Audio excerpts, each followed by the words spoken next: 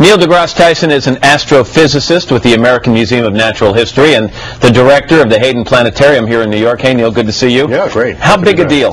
Oh, well, first, it's my personal favorite planet, so I think it's a big So you're happy about this. And you must think it's a big deal because you're devoting time to this story. But to take a space spaceship, a space experiment, and put it into orbit around another planet.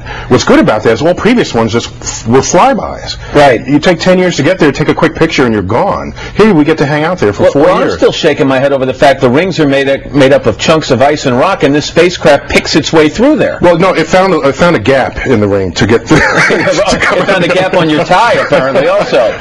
So what exactly are we going to be studying now? What are we going to be looking for? Think of this as a new home you just moved into, and you don't know the neighborhood yet, you don't know the backyard, you don't know the rivers, the trees.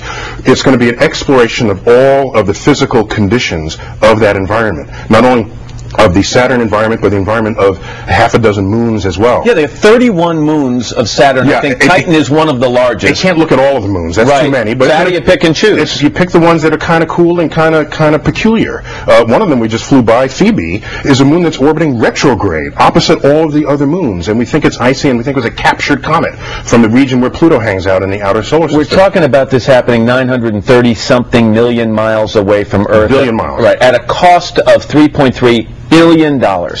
Risk reward. Is it worth the money? Well, it's $3 billion over the length of the mission. So you divide that into a year. Americans spend more on lip balm. All right, but based on what we might learn, is it worth $3 billion at this particular time? Thanks for the lip balm analogy. I appreciate that.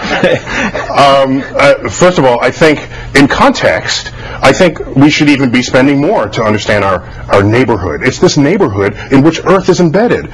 We're not an island here. We're part of an interacting system of comets and asteroids and radiation fields, and what we learn about the rest of the planets tells us all kinds of things about what our past and what our future might be. Real quickly, we've got the Mars rover, we've got this Saturn mission, we've got this X Prize where private companies are trying to get reusable spacecraft into orbit. Are you seeing a kind of a renewed interest in exploration? Yes, because I think after the Columbia tragedy, we had to rethink our focus. We had to reassess, what are we doing in space? Do we have a place to go? Do we have a mission statement that we want to honor? And in America, space exploration is part of what identifies us as a nation. It's in our culture.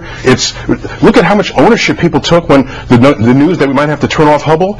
People screamed out, and they told me that NASA didn't own Hubble. Astrophysicists don't own Hubble. The public owned Hubble. So, and by the way, the Hubble took images of the Saturn system that informed some of the follow-up observations that are going to be made by Cassini. By the way, Hubble also cost a lot of lip balm. Neil deGrasse Tyson, thanks very much. It was good to have you here.